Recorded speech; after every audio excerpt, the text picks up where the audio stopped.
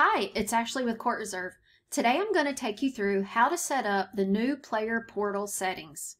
First, you'll scroll down to Portal Settings and go over to the blue Website button. See all of the tabs here at the top?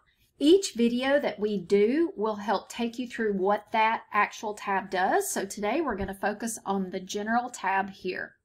Now, the base background color is really all about your buttons, categories, your sidebars, checkboxes, etc.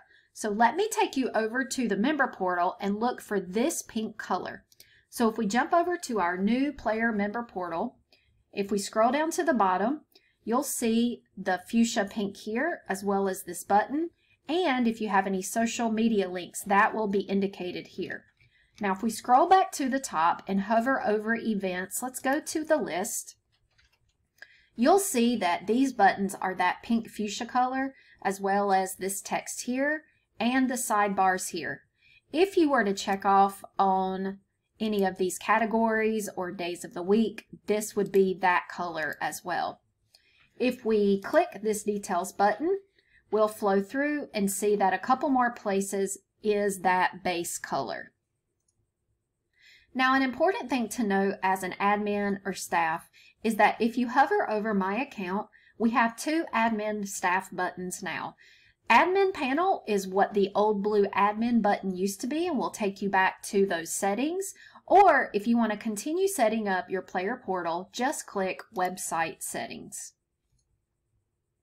So that is the base color and base text color. Now we're going to talk about what the header background color is and that header text color.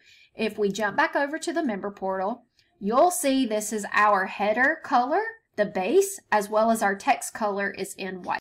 Now we're going to talk about the body background color. So if I jump over to the player portal, you will see that this lime green is that body background color. If I jump over to maybe the member directory, you can see that this is still that lime green. So if you wanted to, I bet most would leave this as a color of white, but again, you can make this your very own for what your organization likes and wants.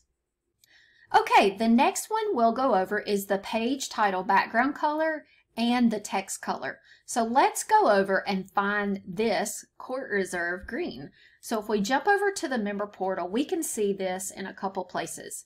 We can go down to maybe there's a player that's been registered. We can look at My Events. You can see that green is here. Oh, here's that pink fuchsia we did earlier. We can also see this under the Billing tab. So basically this is any page title color, and then that would be the text color as well. Our next color is the footer background color as well as the footer text color. We've chosen a blue, so if we jump over to our player portal and scroll all the way down to the bottom, this is our footer with our text color as well. Now you can see you can hyperlink any of your social media accounts as well as show hours of operation in the footer. Remember, the footer is the bottom of your player portal. That's what we have here, or what we had in light blue earlier.